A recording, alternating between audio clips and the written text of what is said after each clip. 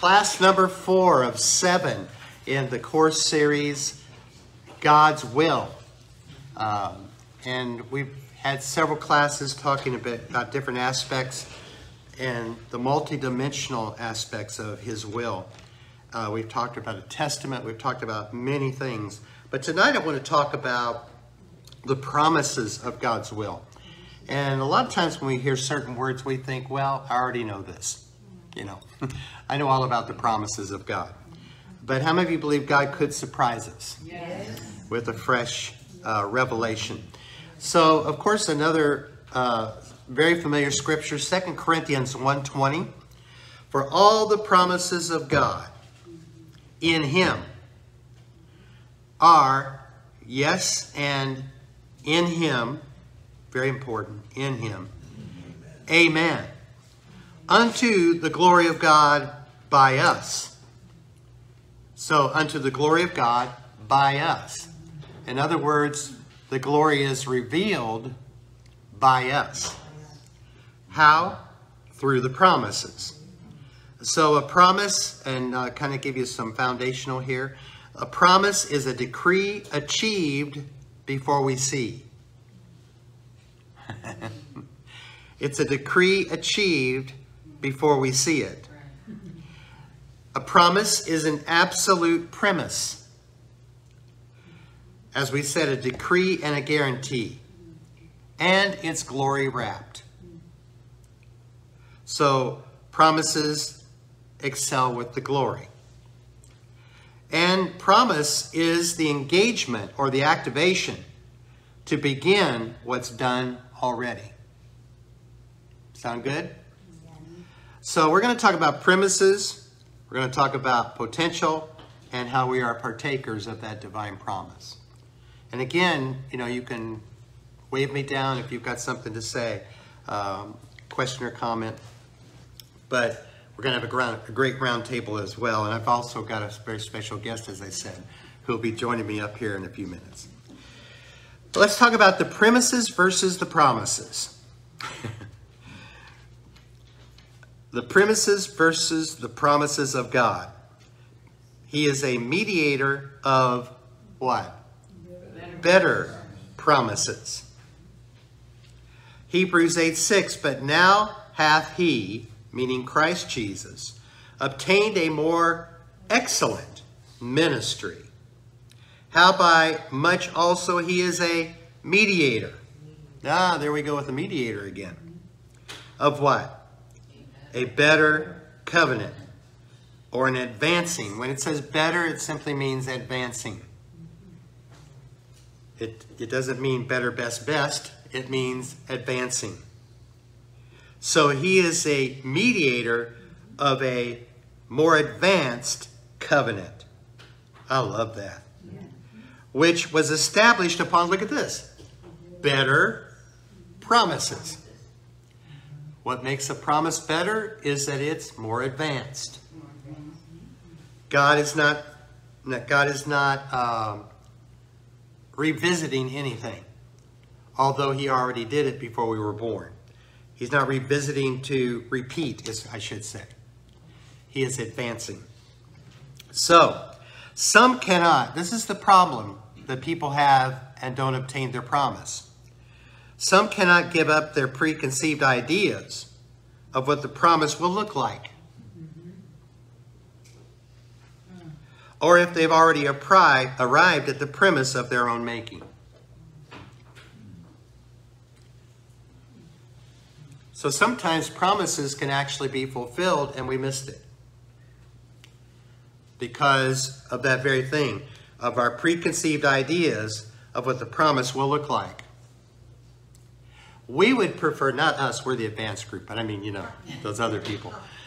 We would prefer to have a promise excel what we like now. But God says, I can't excel what you like now because I am constantly growing you. So if I keep thinking the promise is going to look like what I think it will look like, then I am putting it in a box. when we'll see that sometimes the promise even actually looks like a problem. Come on, somebody. So, Hebrews 6:12 says that ye be not slothful or stubborn-minded, but followers of them. Look, how many of you see followers? How many of you kind of picture somebody walking? Yeah. You can't follow if they're not moving. Yeah. But followers of them who through what? Faith and patience do what? Inherit the promises. Inheriting the promise doesn't mean you automatically now see it manifested. But you've just activated the inheritance. Amen. I want it to sink in. Can I say it again? Yes. He says, be not slothful or stubborn-minded, but followers of them, meaning constantly advancing, who through faith and patience inherit promises. Now we have an inheritance, whether we activate or we're activated in it or not, but I would rather be activated in it. Yes. So I have to recognize I can't be stubborn-minded, but I have to, through faith and patience, activate my inheritance in that promise. It doesn't mean that I will see the manifestation of that promise right now. It means I have inherited it. Okay. And here's our example. Hebrews 11. We're going to be in Hebrews a lot tonight. Hebrews 11, 8 through 10. By faith who? Abraham, when he was called to go out into a place which he should after receive for what? An inheritance, obeyed. We talked a lot about inheritance and testators a couple of weeks ago. That he would, after receive for an inheritance, obeyed. And he went out, not knowing where he was going. I've been there a lot. By faith, he what? Sojourned in a land of promise. But it was as in a strange country. Wow. Dwelling in tabernacles with Isaac and Jacob, the heirs with him of the same promise. For he looked for something. A city that has foundations, whose builder and maker is God. So why was he able to be in a strange country that was actually the promise and be okay with it, not knowing where he was going, because all he was looking for was a city, a spiritual city, the kingdom, whose builder and maker is God. So he didn't have Siri.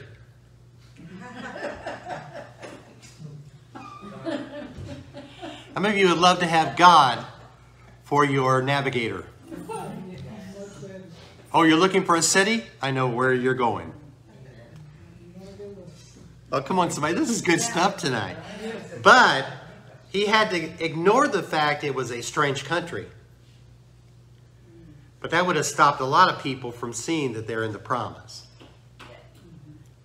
So Matthew 9, 16 and 17, you know this scripture very well. No man puts a new piece of cloth on an old garment. Let's say that new cloth is the promise. No man puts a new piece of the promise on an old garment. For that which is put in to fill it up takes from the garment.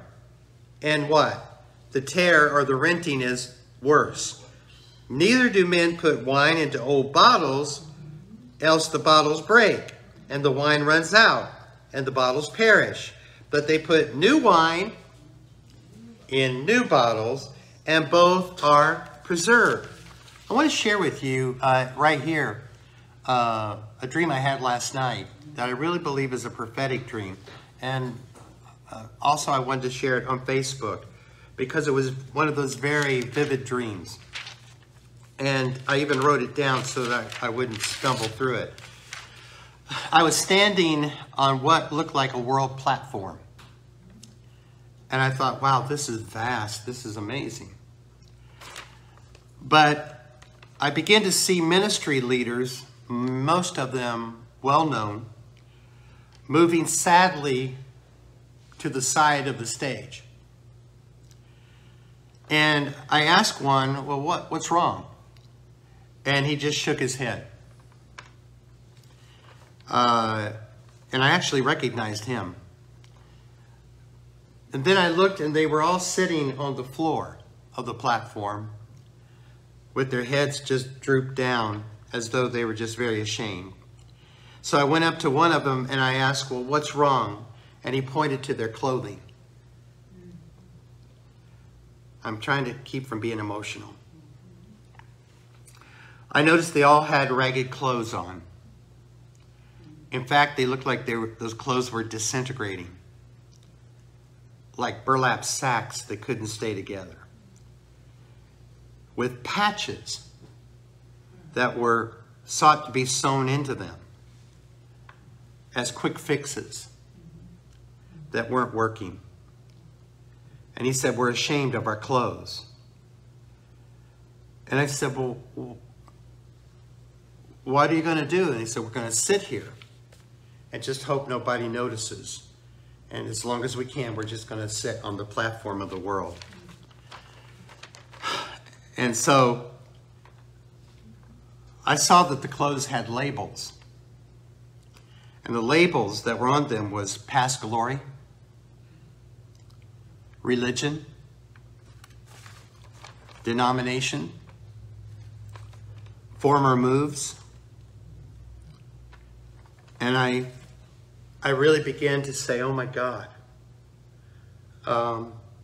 they are so bent on holding on to their titles of what they thought they were, that they're willing to sit there on the world stage until it's totally disintegrated. And as I was beginning to say, dear God, what? I looked in the wings. And there was a whole emerging company ready.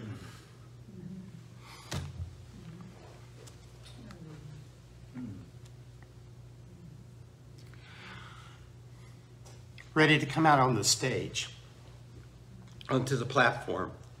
And it's like they were just waiting on some cue to say, is it okay if we come out now? And all I did was I said, come on. And they began to emerge on the stage, and they all were wearing white linen as the emerging next generation that were going to reach the world. And I woke up. And I'm telling you what, I tried to go back to sleep, but I was just like, I had to go write it down. I had to get this, not forget this. And this scripture that talks about not putting what? Old patches on new clothes is just so appropriate that I just felt like when I saw that, I had to tell this dream. Is anybody understanding what the dream is? How many believe it came from the Lord? So let's go into the potential, because thank God not all is lost. Amen?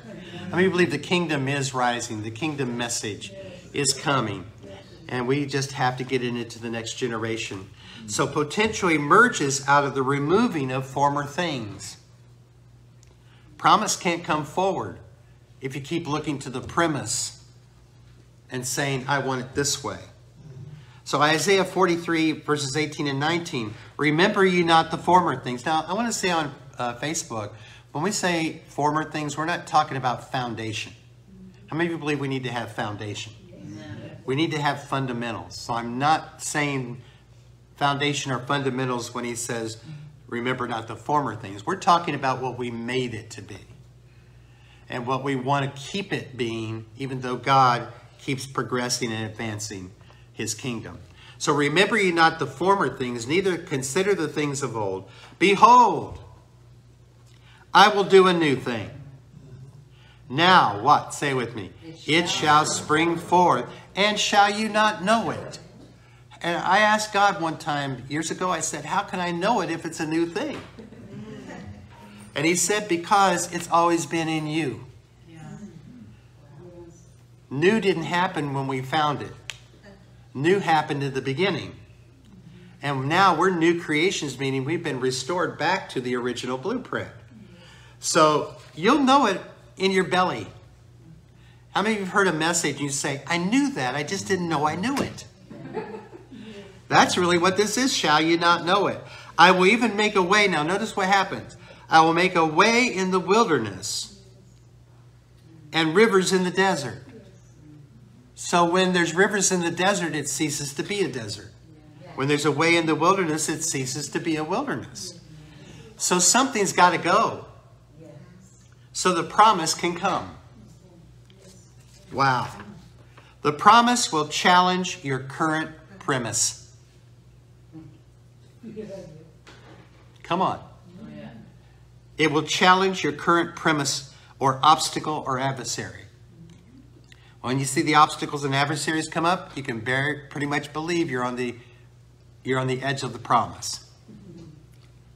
So Hebrews 4:1, let us therefore fear, lest a promise being left us of entering into his rest, any of you should seem to what? Come short of it. What is sin? Oh, it's, that terrible stuff people do. No, sin is coming short of the glory.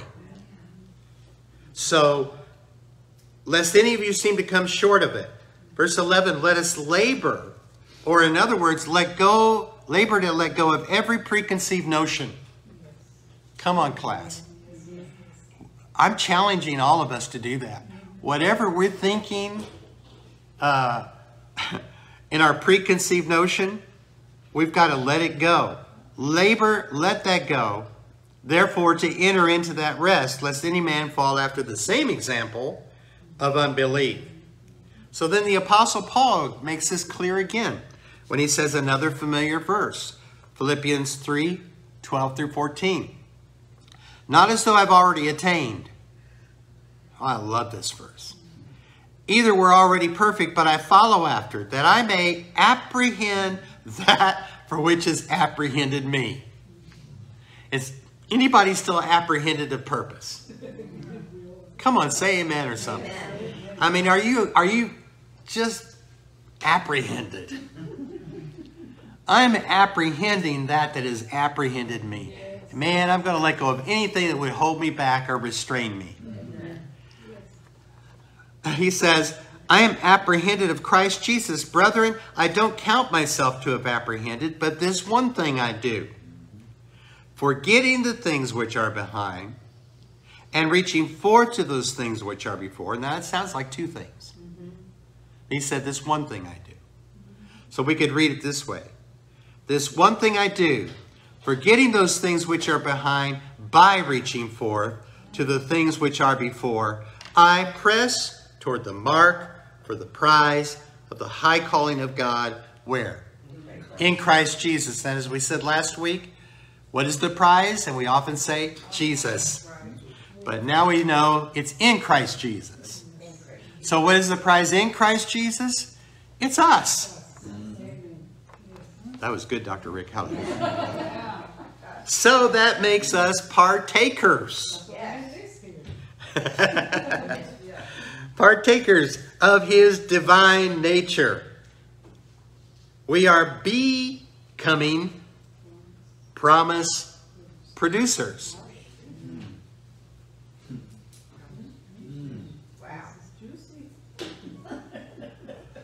Note what it says in 2 Peter 1, verses 3 and 4. His divine power, authority or seal, has given us all things that pertain to glory and virtue. How many things? All things. All things. Whereby, see, you see those little attorney terms in there? Whereby the party of the first part and the party of the second part. Whereby are given to us exceeding great and precious promises. Notice it says of the promises that they exceed. If you're looking for a promise of your preconceived notion yesterday, you're missing the promise. The promise will always challenge your premise.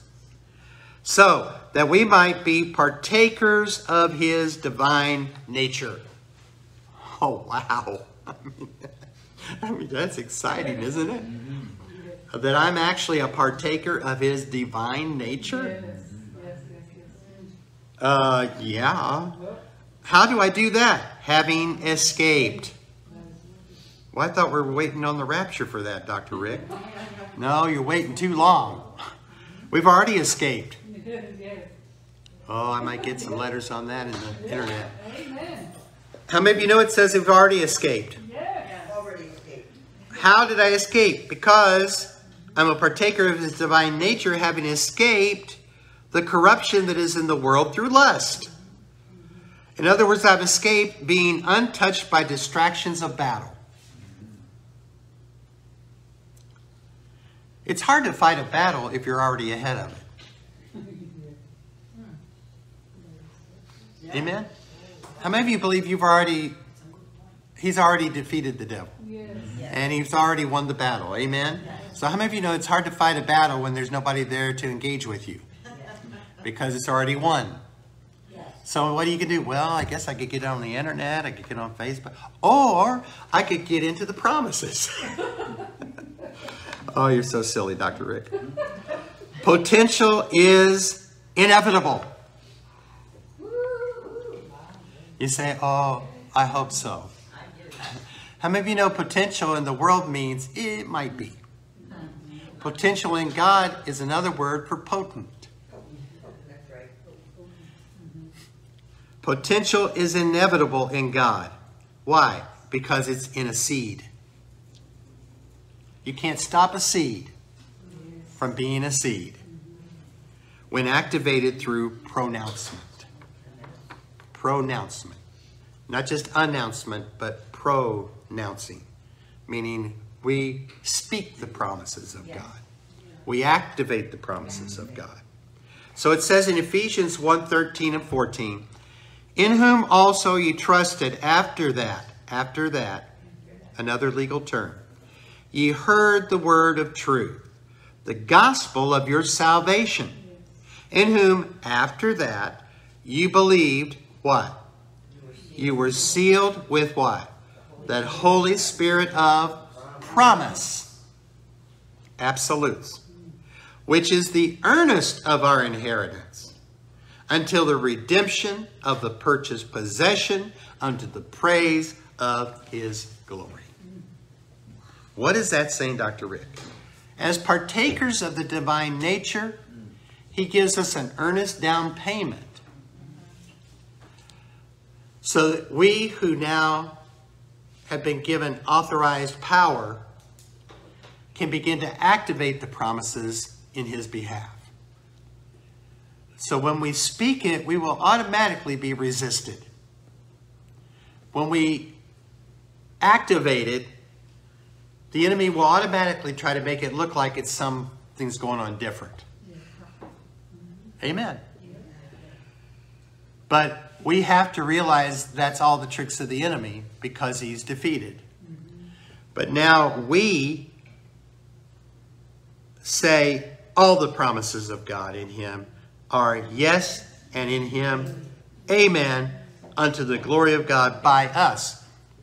So now I can begin to be that potential that's going to emerge out on the world stage as the next generation.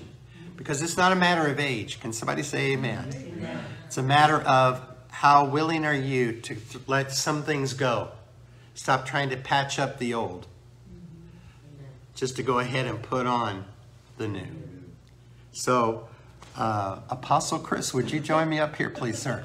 And I'd like some of his input on what we shared tonight. He may have something totally different, and I welcome that because that's what mentoring's all about. Let's welcome Apostle Chris. Amen, who does this to me all the time. Amen. Hello. Hey, God bless you. God bless you. And now for Kingdom Conversations. Only you're going to do the talking. Well, thank you, Dr. Amen. Rick. Yeah. I think when you talk about a promise, it is basically it's an announced or a proclaimed a proclamation of God's original intention. Mm-hmm. It is a will. When a will is written, a last will and testament is written, oftentimes it is kept in obscurity. It's kept hidden. It's not really that which is disclosed. Yeah. There's an idea that someone may be in their father's will, but they don't know exactly the specifics of it. What it seems God has done is he's begun to, throughout Scripture, he has given us an announcement. He's begun to disclose to us these things that he intended to give us from the very beginning, that were not accessible until the death of the testator. Right. In order that we may now receive the inheritance of the kingdom. So our inheritance is, the promise is the announcement of that inheritance. So God is basically telling us, this is what I have for you. Yeah. And these promises that he's given to us, I believe, are revelations of what God's original intent was. So what is it God, you mentioned the fact that people say, well, I'm in God's will. Well, you are, but it's not because of anything that you've done. Right. Or anything you've not done. It's because your name has been written in that will. And that is not determined by your perfection, your imperfection, your ability to live according to some moral standard. That's right. It is determined by the will of God, God's intention. Yeah. And so that basically, it's kind of painting with a broad brush, but the truth of the matter is that you and I, we have great hope concerning this inheritance. You read the scripture in Ephesians that it took believing. Believing in the message of the gospel. Once you did that, we were sealed. Yeah. With the Holy Spirit of promise, which is the down payment of our inheritance. Yeah. So what happened in our lives once we believed in the Lord, this work of the Holy Spirit in us was simply God saying, there's a whole lot more to come. This is just the down payment. It's like when you buy a house, you give a down payment. You're promising the bank that there's more to come. Yeah. I'm going to be making a monthly installment to you every month. This is the beginning, but it's not the end. Oftentimes, especially in the Pentecostal world, we think that that's all of it. We live there. We stay there. We stay at the down payment, but there's more to be accomplished. There's more to be received. And so he gives us these promises, these precious promises, great, exceedingly great and precious promises, so that we can be a partaker of this. And so I think that this distinction between living right, being in God's will according to the way we live and the decision we make, or understanding that it was a predetermined plan of God to put our name in his will. If we would appropriate our faith in Christ, now we have access to everything that he's left us. I believe that is fundamental in this, and I think that it actually brings great enthusiasm. It does to me anyway. Amen. What do you think about the dream? Did you get anything when you heard that? Well, certainly I think that I agree with you in that. If you had the dream, if I had the dream, we'd probably draw the same conclusions. We're like-minded in that regard. So I certainly think that there has been a global platform that has, I would say, probably in some way kind of settled for status quo rather than, embracing the principles of God's kingdom in order to manifest something greater than we've ever seen before. So complacency and compromise, I think, have come to that platform. And I certainly think that there's not a move of God, but a move of his people, a repositioning and a willingness to stand in those places that we've already been granted, those authoritative places, to demonstrate the power of that kingdom but more so the authority of it. And so, you know, this collective group of people that you saw coming forward, I wouldn't call them an army, but I would certainly call them ambassadors that are coming forth to, I believe, once again, to reveal the inheritance that's been left for the earth. Because it's easy to settle into that place of complacency where you're just, you know, I think we see ministry as occupation more than we do. I think the extension and the expression of God Himself in the earth. Yeah. And so we're more about gifting than we are extending God's nature. You know, the real intent for us is to extend God's nature, to express that. Yeah. And to be able to reveal that to the world, because that's what the world wants to connect with. They don't want to connect to some religious ideology that they can't even understand or that they find hypocritical. Yeah. The truth is, what they really long for is something that is authentic and organic, that they can actually connect to and feel the life of it flowing into them. Yeah. And so I believe the dream has great significance in that regard. And so, yeah, I believe it with all my heart. Amen. Well, when we say inheritance, what Adam lost was his inheritance also, right? Yeah, which, but maybe I should, for the sake of those watching, I don't want them to misunderstand. You know, we don't necessarily believe, or I don't necessarily believe, you may differ than this, that he lost heaven. Oh, no. I believe that he was given dominion as a part of his. It's interesting how the inheritance was given to him at the beginning of his life. And I believe that principally what he did was he surrendered his dominion, and now death reigned. So there was a shift of government. Yeah. So what are we actually inheriting? The kingdom. The kingdom. And so the kingdom needs a domain, right? Yes, the king's domain. And so we know the realm of the king is what he rules, but his creation is part of that, isn't it? Of course. So when he came to seek and save that which was lost, he wasn't just talking about people, he's also talking about his cosmos, right? Yeah, the order, the arrangement, the original intent. You know, God when He created everything He created, and we see it in this 7-day play out. But the reality of it was, we don't know if that was a day as was 1,000 years with the Lord. It could have been 7,000 years. We don't know. But the fact is that He didn't just present Scripture. Genesis doesn't just present us with the idea that He only created, or that He created these things with independent from one another as far as global, His overall purpose. So all of it, when you put all of it, and if you were to paint it all out on a canvas, it all speaks of the order God created in the beginning. The order of it was all parts of creation in harmony with man, and man in harmony with all creation. This order is what actually created the most conducive relationship between Him and mankind, and Him and the earth, because death had not entered in. So when it says, for God so loved the world, what God really loved was the order.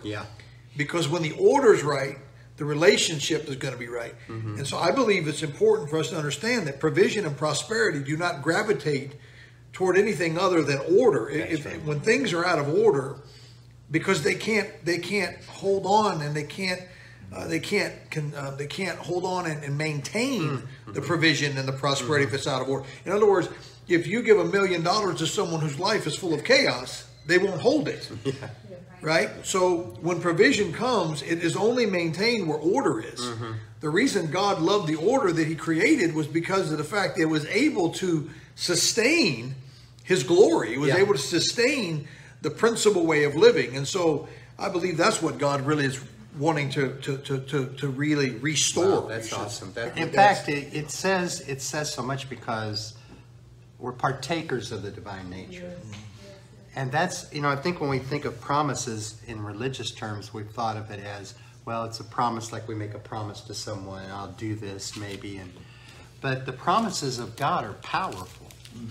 And what he sees in you is that partaking of the divine nature through that promise. And that promise then in Him begins to impact a nation and begins to change the landscape. the promises of God and what I saw in that dream is coming to fruition. I really believe we're beginning to see it. Those promises are beginning to impact the earth and beginning to change the landscape. So we're going to say good night for now and have our round table, and everybody say it together. To the King.